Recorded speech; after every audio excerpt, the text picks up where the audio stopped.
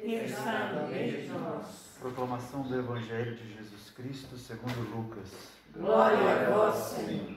Naquele mesmo dia, o primeiro da semana, 2 dos discípulos de Jesus iam para um povoado chamado Emaús, distante 11 quilômetros de Jerusalém. Conversavam sobre todas as coisas que tinham acontecido. Enquanto conversavam e discutiam, o próprio Jesus se aproximou e começou a caminhar com eles. Os discípulos, porém, estavam como que cegos e não o reconheceram. Então Jesus perguntou: "Que ides conversando pelo caminho?" Eles pararam com o rosto triste, e um deles, chamado Cleofas, lhe disse: "Tu és o único peregrino em Jerusalém que não sabe o que lá aconteceu nestes últimos dias?" Ele perguntou: "Que foi?" Os discípulos responderam: "O que aconteceu com Jesus, o Nazareno, que foi um profeta poderoso em obras e palavras, diante de Deus e diante de todo o povo.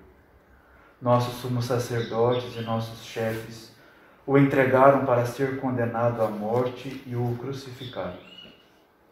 Nós esperávamos que ele fosse libertar Israel, mas, apesar de tudo isso, já faz 3 dias que todas essas coisas aconteceram.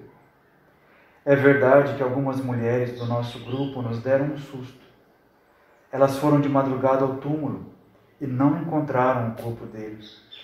Então voltaram, dizendo que tinham visto anjos e que estes afirmaram que Jesus está vivo.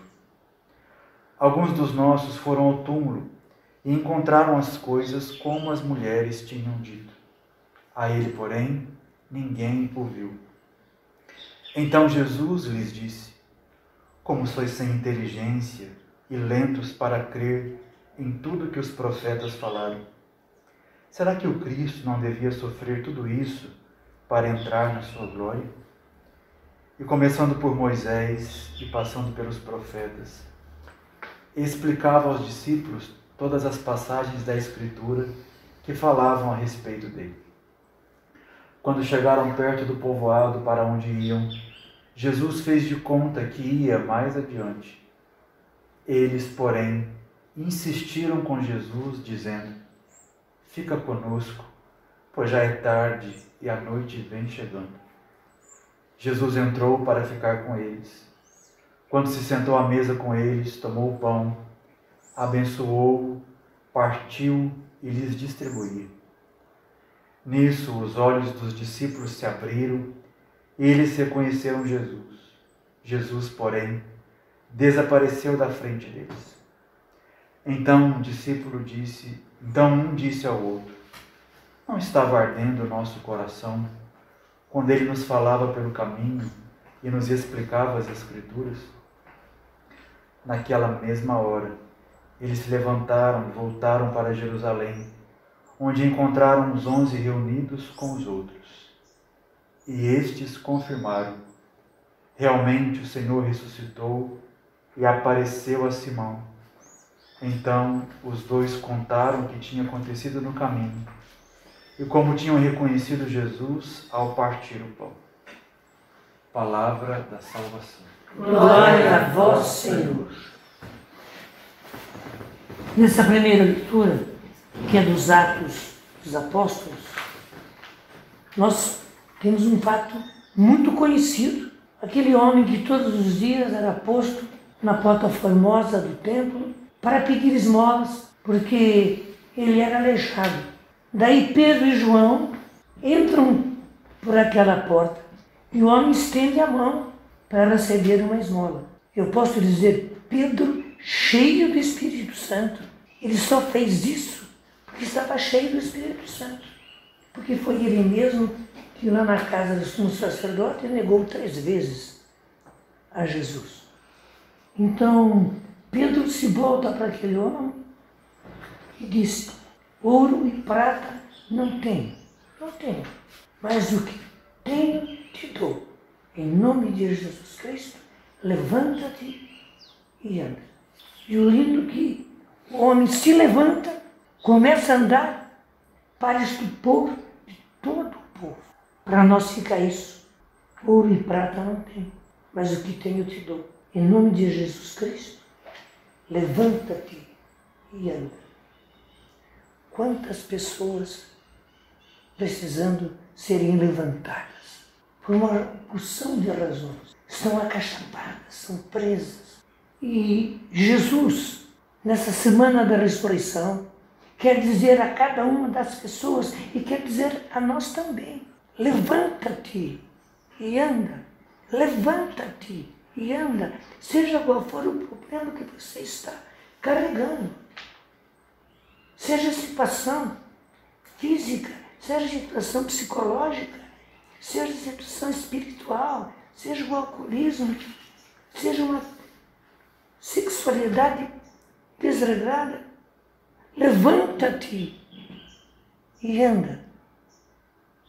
E é Jesus que nos fala isso. Claro, lá no templo foi Pedro que falou, mas na verdade, para nós, hoje, é Jesus que nos fala: levanta-te e anda.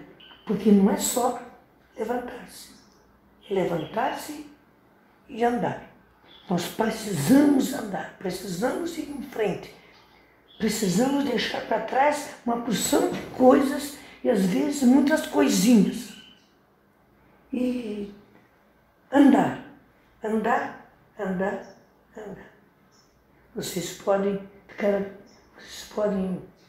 pensar como aquele povo que estava entrando no templo, que conhecia aquele homem que entrou andando, pulando e pulando e pulando.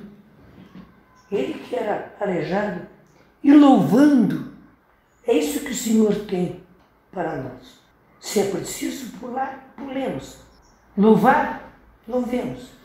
Andar, andemos. Porque o Senhor está realmente ao nosso lado. Aquele povo no templo ficou admirado, espantado, porque conhecia aquele homem que pedia esmola. E agora estava andando e pulando e louvando a Deus. O nosso Deus faz milagres. Nós dois somos miraculados. Eu me lembro, como é que chama? A enfermeira que estava lá com você. Heloísa. A Heloísa me disse que o médico chegou para ela um papel e disse: amanhã eu não venho. Então eu já fiz. Como é que chama? O atestado de óbito. Quando a Heloísa leu o que estava no papel, ela balançou. Ela balançou. Assim, para o médico, ele estava morto. Daquilo que aconteceu comigo, o que foi?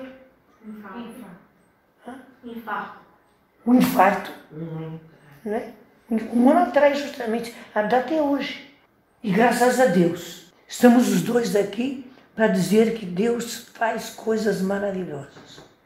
Que Jesus cura-nos das piores doenças. Ele nos dá a mão e nos levanta. Estamos aqui, ele já é diácono, daqui a pouquinho, no mês de junho, já vai ser sacerdote, não é? Deus abençoe você, William, não é? Somos dois agraciados junto desse altar. E no Evangelho, nós encontramos a situação dos discípulos de Emaús, que eles estão indo conversando, mas de repente Jesus chega, eles não percebem que é Jesus e se admiram porque vocês estão tão tristes. E daí Cleofas diz: mas você não sabe o que aconteceu nesses últimos dias? E descreveu tudo, como os nossos chefes condenaram Jesus. E ele foi crucificado. E afinal das contas, já fazem 3 dias que não sabemos nada dele. Mas que beleza! Quando estão chegando em casa, Jesus faz de conta que vai continuar o caminho. Daí eles insistem com Jesus que entre, e Jesus entrou. E o mais lindo é que ele pegou o pão, partiu o pão, deu a eles. Era a resposta do ressuscitado.